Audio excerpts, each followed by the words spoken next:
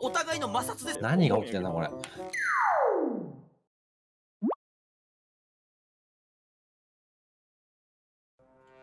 インポスター。これ誰これ。あれ紫って誰だっけ。ネロか。ネロちゃんだ。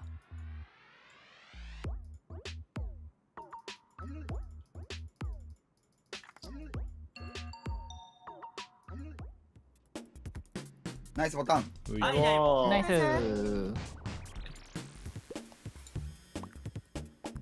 ちょっと今回守るべきものがいるんで僕には。はい。負けられません。守ってください。はいです。これが彼の最後のセリフだ。守るよ。ポイント。投票します。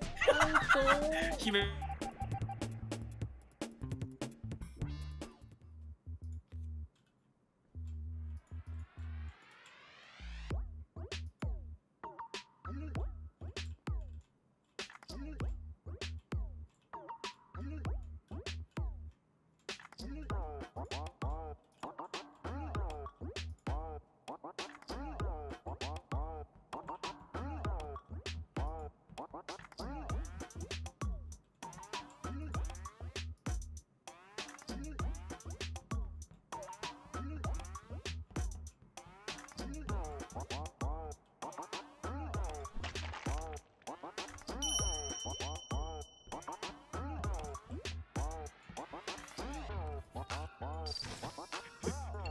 何が起きた何が起きた。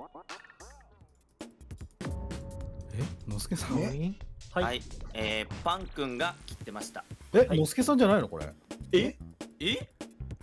状況説明するとエンジン左の配線のところで僕がコックピットの方からエンジン入った時にパン君が目の前で三者さん切ってて、それを無視してメインに抜けるメイヤさん、それを見て棒立ちするネロちゃん。待って。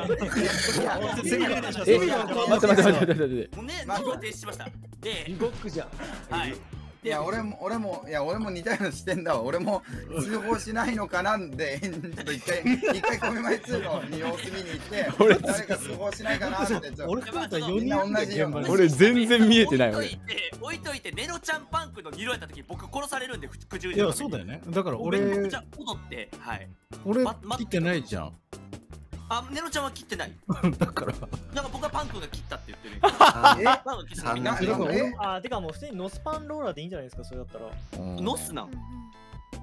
俺目線はどっちが切ったか分かんなかったけど、のすけさんがエンジンのそのなんだ配線のところから下にパッてきたように見えたから。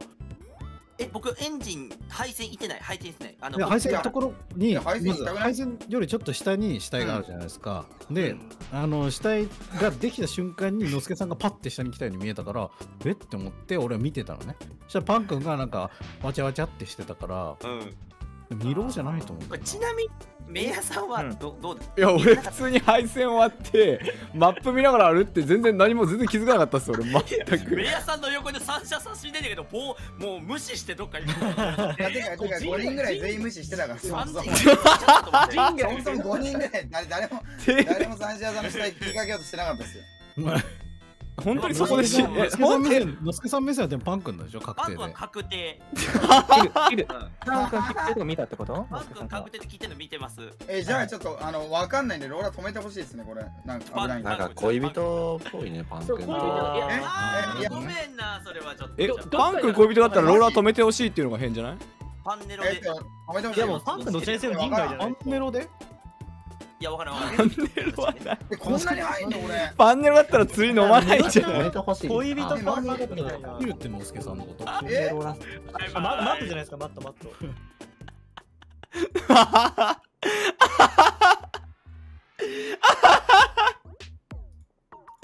クソ適当で笑うんだけどマジ。腹痛いマジ。やばいってこれマジでやばい。これやばすぎるな。ナイス。おお。どうですか。ネロちゃんはあれじゃないですか。ラバーじゃなかったらマットとか。金庫からサントさんと三者さん出ていったやんか。その後金庫入ってきてたんですけど、ネロちゃんに見えてん。俺。ほんでそんなとこまで行ってる。エンジン下ったっすよ。そのとこまでって私展望でインゴさんとアベレさんと見えるとき違う、多分俺とトータさんが金庫になって金庫に2人きりになって、でその後僕がエンジン下ってるのが変だなと思ったってことですね。ちなみにさっきのパン君なんですけど、タスクも何もせず武器庫の上の通信前でずっとぼーっとしてました。ぼーっとしてるやん。釣らなくてもいいかもしれないですけど。てかメーネロの怪しい精査をした方がいいんじゃないですか。俺マジで俺その死体があることに気づいてなくて、あの時停電起きてたじゃないですか。開けてたと思う。その時は。俺配線する時は停電だったんですよ。で終わった瞬間にそのマップを開いて次のタスク見ながらそこ抜けてるのね。だから分かんないんだよね、本当に。分かる。あとね、メヤさんの言いたいことは分かって、僕目線、パン君が三者さん切る時の上の移動、メヤさんが下に行く時の移動で、そのお互いの摩擦で三者さんが真なんかと一緒に思ったぐらい綺麗にこう摩擦でジョイってねじりしんのすけさん的にはもうパン君がブリンクしてるとこ見てるってこと？あ、見てる。あ、そうなの？ブリンクって言うな。それを棒立ちでネロちゃんが見てたから、で俺って言って。いやごめん、俺が着いた時には死体があったんだよ。ああ、そうだよ。状況説明すると梅屋さんとすれ違って。ごめんなさい、のすけさんとの今回しにと思うんで、のすけさんはパン君が切って何秒後に通報しました？ 10秒後ぐらい。そんなだってそれは疑われても仕方ねえ。ただまあそこに俺とパン君またはのすけネロが2浪だった場合はパン君切ってると思うんで、パン君はのすけを切ってると思うんで。まあでも全然ローラーでもいいです。位置は絶対落ちてるからこれで。のすけさん釣る気はないって思う。分かる。いやなんかのすけさん白っぽいなと思うわ。パン君のみにそのしっかり焦点合わせてるところが。なんならネロちゃんメイヤーさんラバーズあるかな。そうそっちのラバーズ精査。ネロメイヤラバーズ？あ、じゃあどっちかと。ネロメイヤラバーズってことだ。ネロメイヤラバーズってちょっとどういう精査をしてた方がったんだろうな。あー面白い。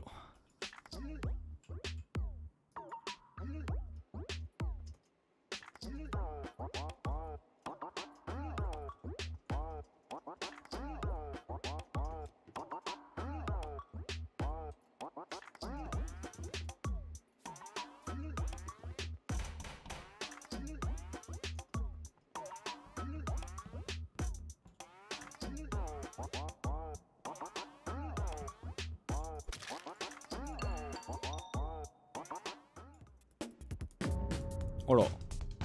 はい。のすけさん。仕事はしたな。死ぬんだな。メインだと思うけどな。右で死んでる？のすけさん見てないっすね。結構右側で固まってたから死因情報あるっすよ。あ、ごめんなさい。ネロちゃんってのすけさんなんか言いました？ネロちゃんはメインにいたって言いました。のすけさんが。どのタイミングですか？初動の方。初動か。停電が治った時に貨物にアベミメイトータスリンゴがいました。いや俺もいた。俺がいた。俺とトータスさんが直して、で左の2個があれなんですね。でその後に誰が来たっけ？昨夜さんが来たのかな？タイミング昨夜も来て。そうだよね、昨夜さん来てた。昨夜さんいてた。でアベレージ未明さんがいて、でラウンジにリンゴさんがいた。はい。めちゃくちゃいた。そうなんですよね。基本的にここの人たちは無理っぽい。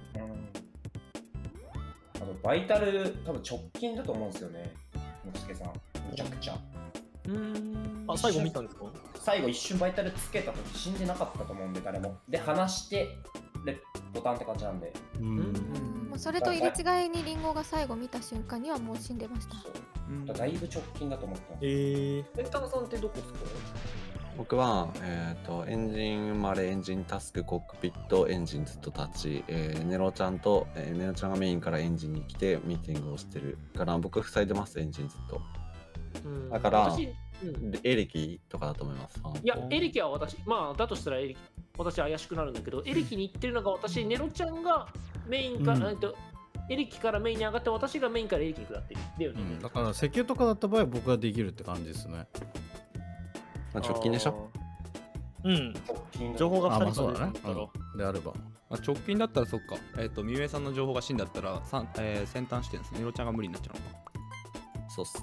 一応あれじゃないですか、リンゴさんも出してるから。結構、ほんとそう。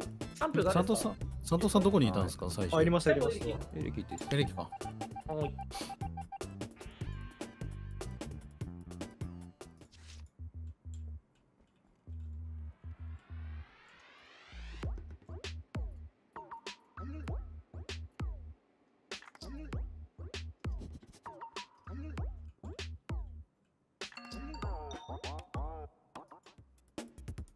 ナイス。ありがとうございます。で、停電直ってが最終はラウンジのタスクやってるんですけど、トータさんってどこまで行ってましたっけ？俺、最後バイタル入るぐらいまでかな。一番シャワー側まで行けてるのって誰かなと思って。麺屋さんか僕じゃないですかね。僕は確かアーカイブぐらいまで入れたと思います。阿部はアーカイブいた。俺、昇降機右でダウンロード始めてるわ。一番シャワーに近い右上組でシャワー側に近いのがベリーさんですか？そうですね。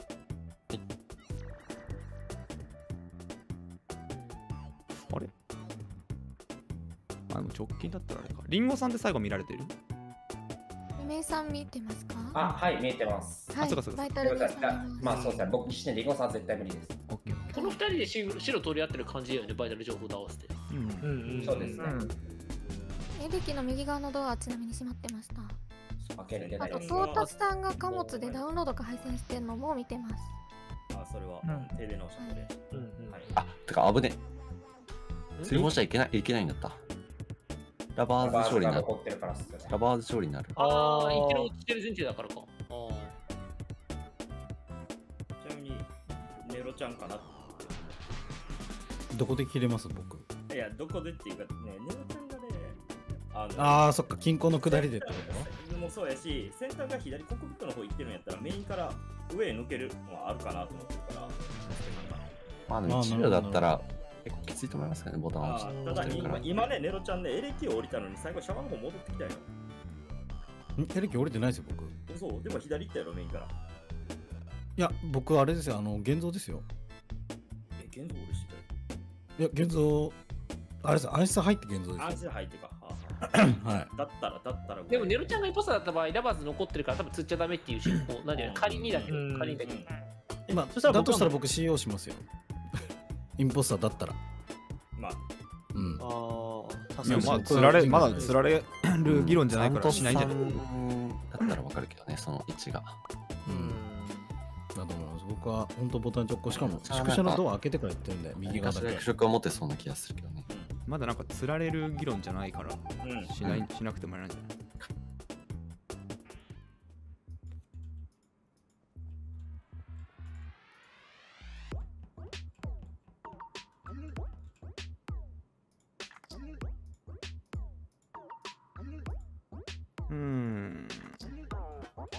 どうすっかな。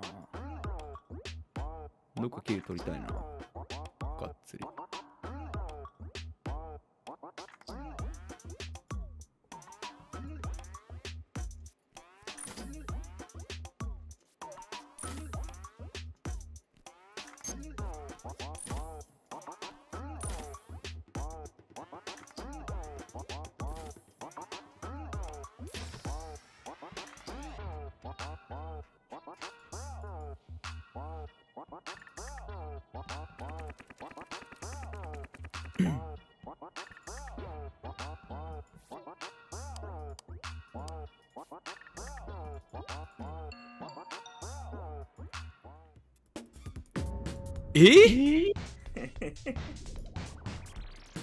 ラバーズは落ちてますね。ラバーズ落ちたっぽい。さんもアベレージさんも途中一回エレキあたりで見てるよ。ていうか、昨夜さんは割と直近ですね。最後僕、コックピット見てました。見ていいですか？最後って言っても2、3秒前です。どうぞ。エンジン1、ごめんなさい、2から1ですね。エンジンいないことある？エンジン1はわかんない。2から1になりました。で、メインが1になって、エンジンが1って感じです。で、シャワーが1。ここじゃんしたい。全部それ。メインとシャワーだと思いますよ。ミーティングはミーティングに。昇降機は昇降機はついてなかったと思うよ。金庫には1つですよ。俺が昇降機停電直してるの絶対ついてる。ヌーン乗ってる時やったらわかんない。メイヤさんが降りたのか。俺先端とサントスさんが扉開けた時いたかな。そうそう、3人一緒にはしご下まで来て、でメイヤさんは登って降りた、登らず登って即降りして、でヌーン乗って右行って直して終わり。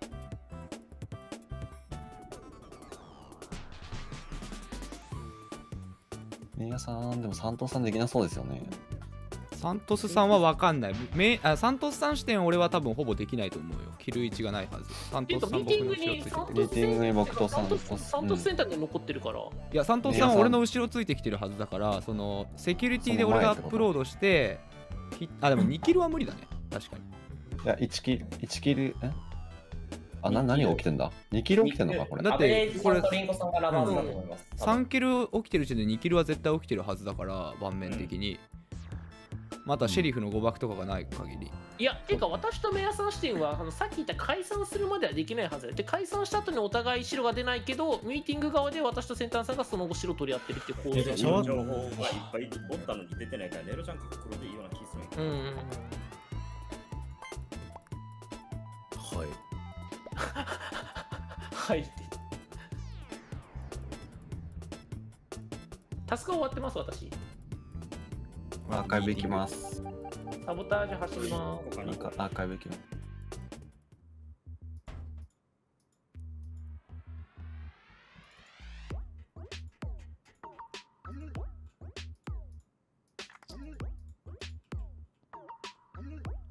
厳しいか。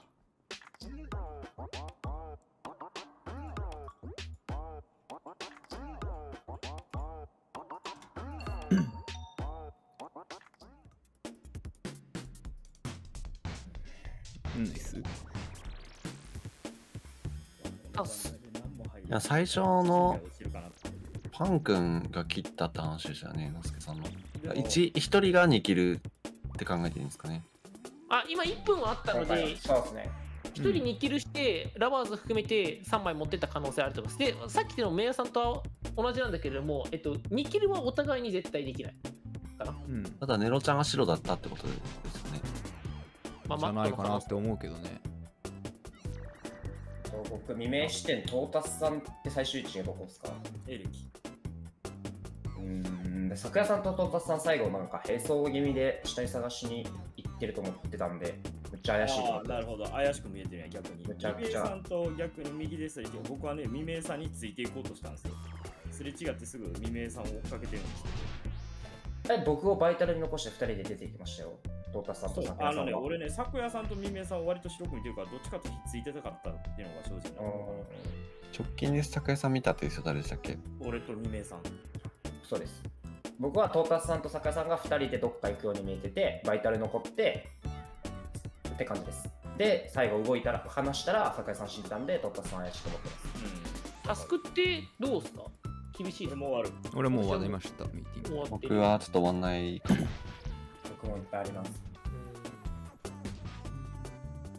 咲夜さんはラバーズで死んだパターンがあると思うから。いや、咲夜さんはラバーズで死んだパターンないです。僕がバイタルつけた時にリンゴさんとアベレージさんの死体すでに上がってたんで。なるほど。そうなんや。リンゴさんとアベレージさんがラバーズで、咲夜さんがちょっとそれめっちゃでかい。なんでトータスさんが怪しいかな。俺が怪しいのは分かる。分かる。それだったらとても分かる。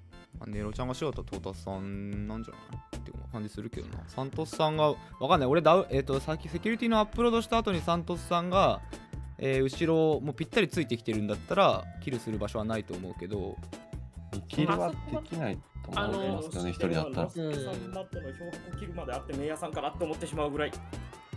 僕はどこでキルしてるんですか？全体的に分かんないのになぜ僕になる。未明さんとトータスさんが一緒にいたんだったら、トータスさんって未明さんを疑うべきなんじゃない？やと思うんやで。何が起きてんだこれ。俺の視点はメイヤさんに見えるけどね。なんで？どういう視点で俺に見えるんだろうな。すごいな。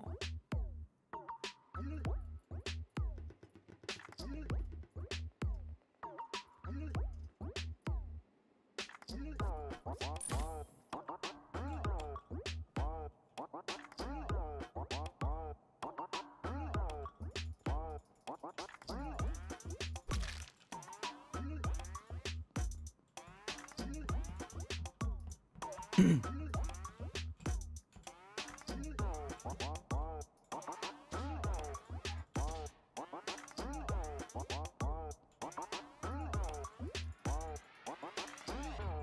う一回鳴らせたい。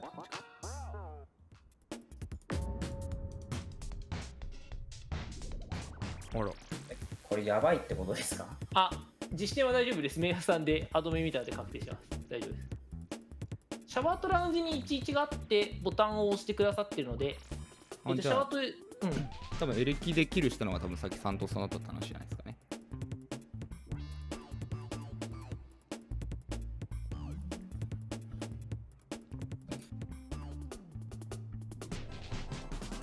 サントスさん、亀屋さんの殴り合いでそうでいいんじゃない？サントスさんが未明さんが無理って言うんでしょ？あ、ごめんなさい、アドミン情報で絶対無理です。で、今回の、ボタンを押される直前にラウンジと、シャワーとラウンジに11あったんで、死体とメイヤーさんのはずでボタンを押してくださってるので、未明さんは絶対無理なんで、実施点はメイヤーさんしかないです。大丈夫で。なるほどね。トータスさんがマットメイトで多分サントスさんがインポスターの可能性ありますね。未明さんに向けて説明すると、さっきの3人死んだ時あったですか、ラバーズの時に。あそこの時にセンターさんと私が、ミーティングで最後残ってたってお話してたじゃないですか。で、2人でできない、2人でできないって話があったんで、そこを軸に。それを軸に考えるんだったら、僕はあのターン、サントスさん視点で絶対キルができないです。ヌーン乗って右で停電を直してるのが僕であり、他に停電を直してる人がいないから。あれ、最後死んだのが誰だっけ？昨夜さんです。で、昨夜さんはエレキとバイタルからエレキに行くのを見られていて、僕が切る場所はないです。サントスさん視点でその情報が成り立たない。でもそれで、ごめんなさい、メイヤーさん乗るんでさ、私とセンターさんなおさらできないね、ミーティング行って。いや、だから、別にそのキルじゃなくて別のキルなんじゃない？トータスさんまたはネロちゃんがそっちをキルしていてっていう話じゃない？じゃあ初日何だったんですかっていうことですよね。だから初日は多分あれネロちゃんなんじゃない？初日はネロちゃんで見間違いだったって話じゃないですか。いや、パン君インポスター、ネロちゃんマット、メイヤーさんインポスターじゃない？トータスさん白か。メイヤーさん入れます、ここは。なるほどね。トータスさん白っぽかったから、ネロマットだ白っぽかったですけど、映っちゃったんです。ネロマットかな。トータスさん視点でなんで俺がインポスターだったのかめちゃくちゃ気になるな。ナイスファイト。すげえ、ミメさん最後すごいな。ごめんなさい、マジで。いや、ごめん。自投票しちゃったわ。初手キルが最高に面白かった、俺。ネロちゃんインポスターなんだ。そう。で、俺、詰められて、あえて、自分に入れようと思って入れたら、4票で、意外とスプリットしそうだった。ミスったマット残ってたのか。あそこだからのすけさんの周りにマットだから全員いました。全員いたってことですね。そうで、いや僕マットじゃない、僕マットじゃない。パン君がマットでしょ。パン君がマットだ。そう。いや、俺あれめちゃくちゃ面白くて、適当に切ってやるったらなんか3人ぐらい来たから終わったと思ったんだけど、全然レポートなんねえからどうなってんだろうと思ってめっちゃおもろかった。すごい紙切るだったな。いや、面白かった。ありがとうございます。紙切りと脱切る紙一重ですね。